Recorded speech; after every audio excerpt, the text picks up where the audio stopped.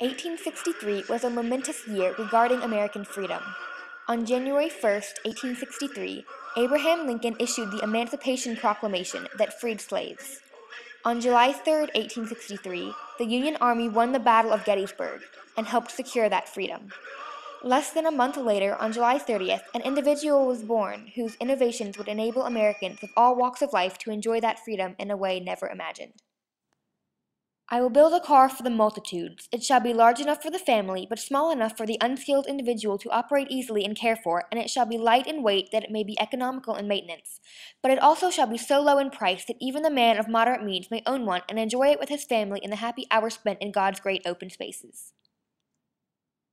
And so began Henry Ford's quest that eventually transformed the lives of Americans. The Model T was born. The American economy, landscape, and way of living would never be the same.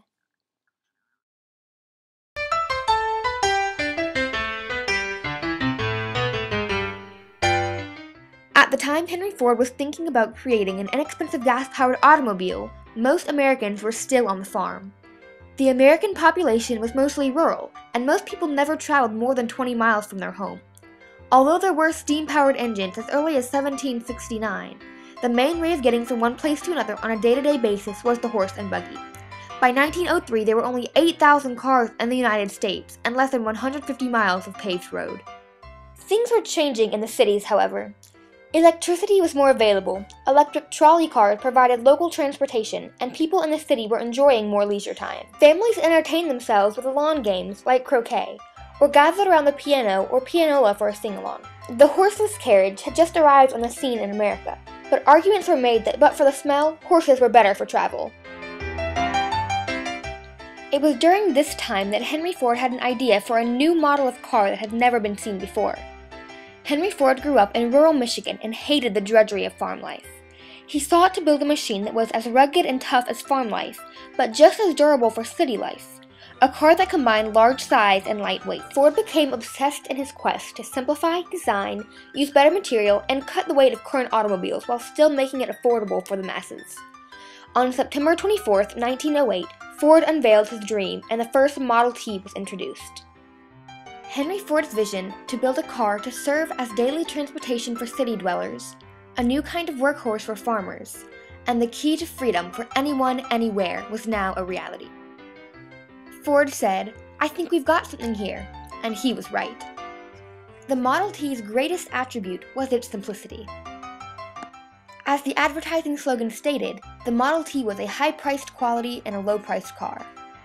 The Model T was with a great demand, and Ford's dilemma of how to produce enough cars was the first of many innovations brought about by the Model T.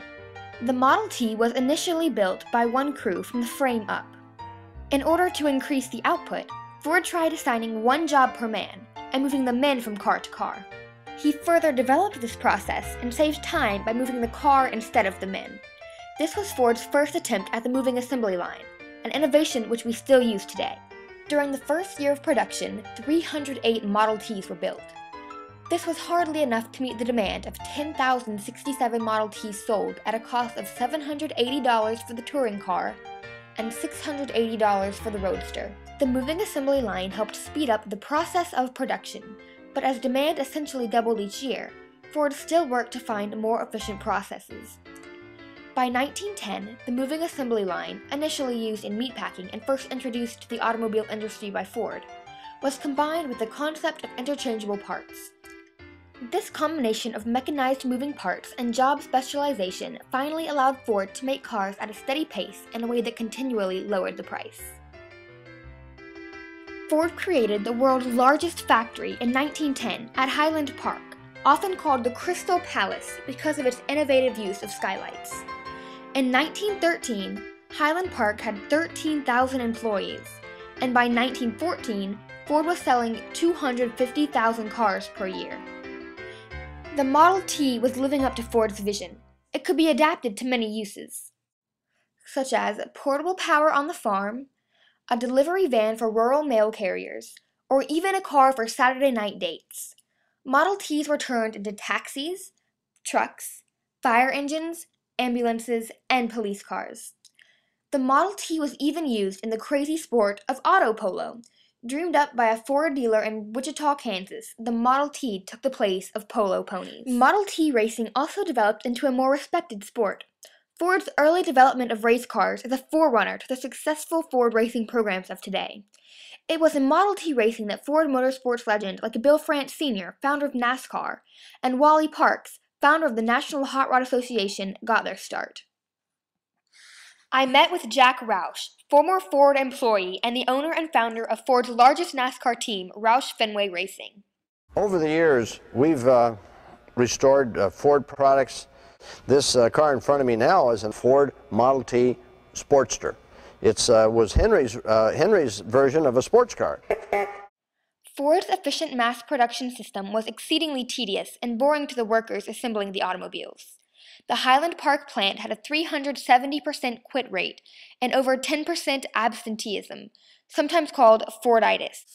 In order to keep his workers working, and partially in response to a workers' right group, Industrial Workers of the World, threatening strike, Ford announced a pay increase from $2.34 to $5 per day and reduced the workday from 9 hours to 8. The melting pot of Highland Park was made up of many first-generation immigrants who were now given English lessons and skills to budget and save their paychecks. Ford commented he was building men as well as automobiles. The $5 day drove wages up around the country as other industries had to compete with Ford to recruit and maintain a strong workforce. It also allowed the automobile workers to actually buy the product they were making for the first time as their wages increased and the cost of the basic Model T dropped drastically. In early 2009, I contacted Ford Motor Company regarding National History Day and was granted an interview with Edsel Ford, great-grandson of Henry Ford I, and current member of the Ford Board of Directors. Well, it was really interesting because, he was passionate about his laborers. I think he really believed that his laborers were a part of his extended family. The famous $5 a day really was the beginning of the African-American migration from the South to Detroit. As workers bought cars and became more mobile, there was a shift in living patterns. The Model T and mass production allowed people to move from the farm to the cities where manufacturing jobs awaited. The isolation of rural life was ending due to horsepower of a new sort. The landscape was changing as more cars hit the rural paths of America. When the Model T was introduced in 1908, the United States had fewer than 200,000 automobiles. By 1912, there were over 1 million cars on the road, and by 1923, there were over 2,011,125 cars produced worldwide. Although there were more cars, paved roads were the exception, not the rule. Dirt roads were sometimes rutted and sometimes impassable. The popularity of the Model T brought these poor conditions up to speed, and road construction became a priority in the 1920s. A national highway system and the Federal Highway Commission soon followed. The automobile was becoming a necessity, and the country was changing to accommodate it.